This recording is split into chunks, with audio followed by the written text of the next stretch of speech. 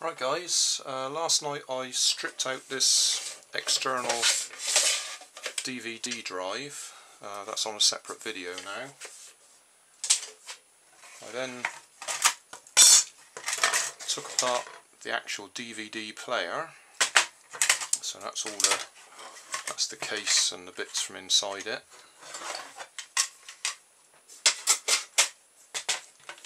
And that left me with the DVD tray, loading tray.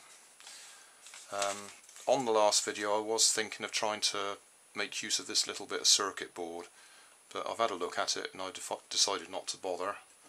So I've got my solder sucker out and my soldering iron, and I've actually desoldered it and taken out these odd bits of plastic, which were the mechanism that let the circuitry know when it was fully back and fully out. So I don't need them.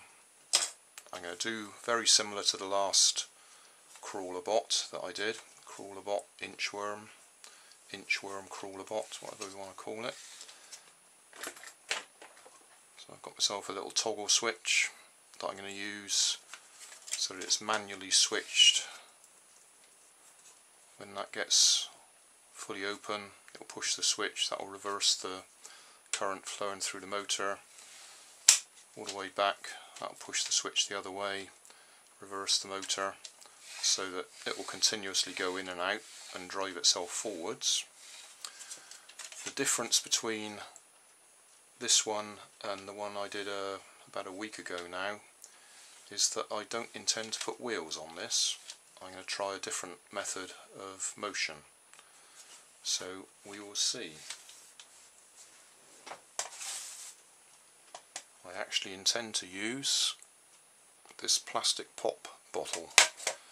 I'm going to cut it into a couple of strips and I'm going to use them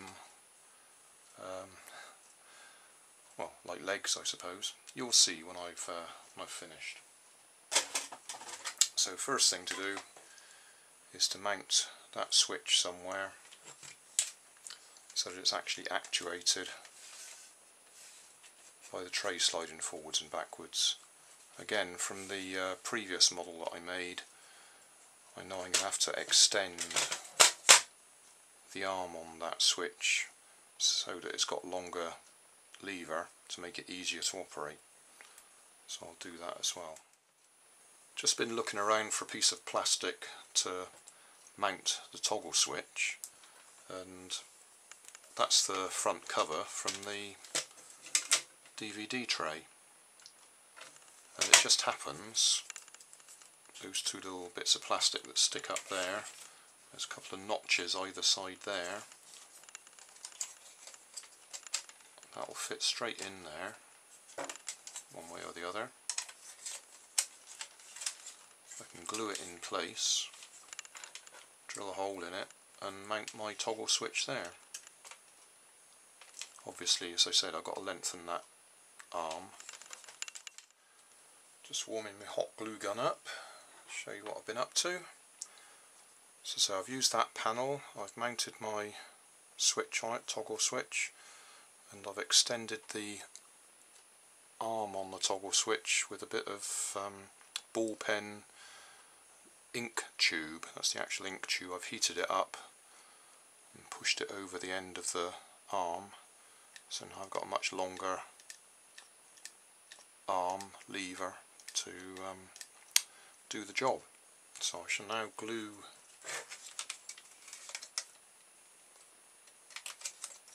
that in place, and as I say, I'll have to glue something across there to actually operate the arm, because coming back that's too far away.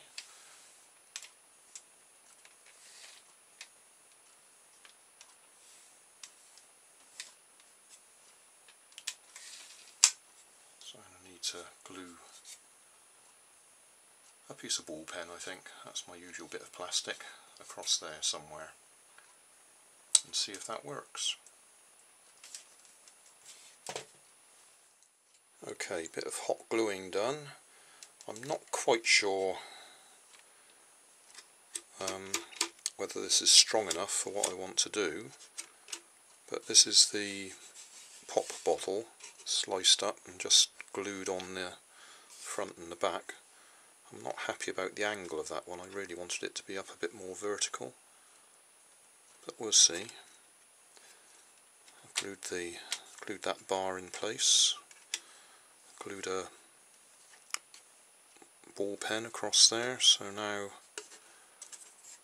as it goes back that operates, and as it goes forward it operates. So I'll do a bit of wiring, add some batteries and see if we've got a working model. Right then, soldering completed. I'll tidy it up with a bit of hot glue just to hold it in place, but that's the toggle switch that will do the forwards backwards. That's just an extra switch I've added to switch it on and off. I've glued two 9-volt batteries near the back to try and balance it out a bit.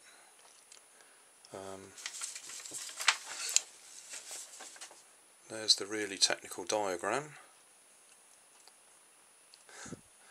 Hope you can follow that. And I'll have to go and try it out somewhere.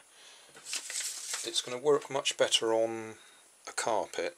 On here it doesn't grip properly. But if I go and stick that on some carpet, you'll see what I'm trying to achieve. Okay, here we go. Nice bit of carpet to run on. Let's see how we go.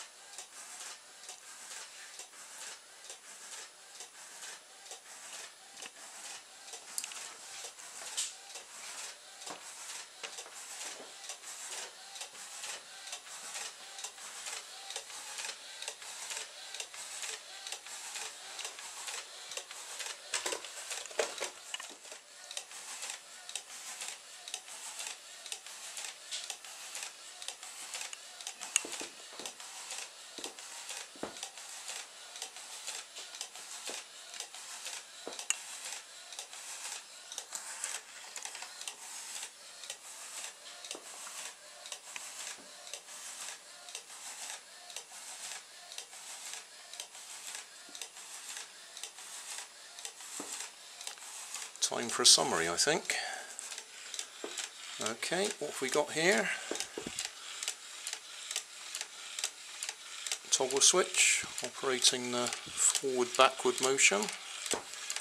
No wheels. This time all we've got is clear plastic from a pop bottle, acting as a ratchet effect. Slides forwards, grips and pushes forward. 9-volt batteries. When the toggle operates, it chooses a different battery basically.